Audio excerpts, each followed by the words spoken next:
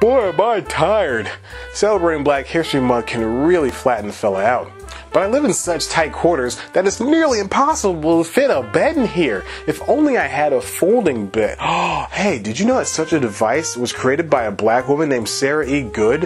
What's more is that she was the first black person to be granted a patent. It's true. Goode was born into slavery in 1850, but after receiving her freedom following the Civil War, she moved up north to Chicago to become an entrepreneur. In 1885, she managed to create her folding bed.